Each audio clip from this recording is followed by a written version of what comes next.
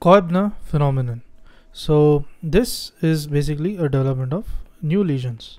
So new lesions where it is along the line of trauma.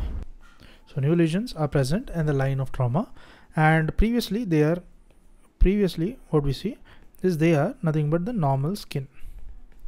And the new lesions, they have an ISO that is same and morphology as the existing lesions. Now we are looking at the types of Koebner phenomenon.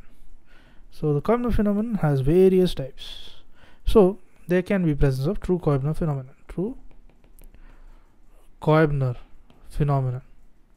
So in case of true Koebner phenomenon, it is immune mediated conditions, present in immune mediated conditions. Is present in immune mediated conditions. And example where it is seen in case of the psoriasis.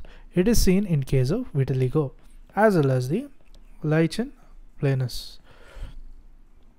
Next we are looking at what is false Koebner phenomenon.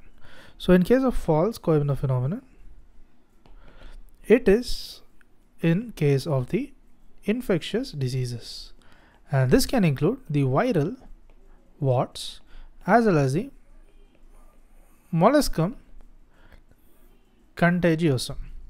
Next what we see is the reverse Koebner phenomenon. So in case of reverse Koebner phenomenon, it is present in areas of the psoriasis. And then what it does, it clears and heals following an injury. Okay, and the example here is psoriasis. Next, to looking at the remote reverse Koebner phenomenon. So this is nothing but the spontaneous repigmentation, and this is of the vitiligo, and it is of the vitiligo patches, and these are distant from the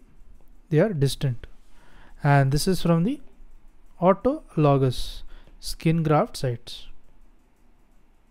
That is nothing but the trauma, and as well as the generalized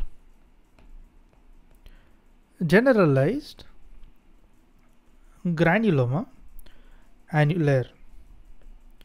Next, looking at what it is seen in case of the vitiligo. So just to brief up what we did, we looked at what is Koebner phenomenon. Koebner phenomenon is basically a development of lesion along the line of trauma, and we looked at the types.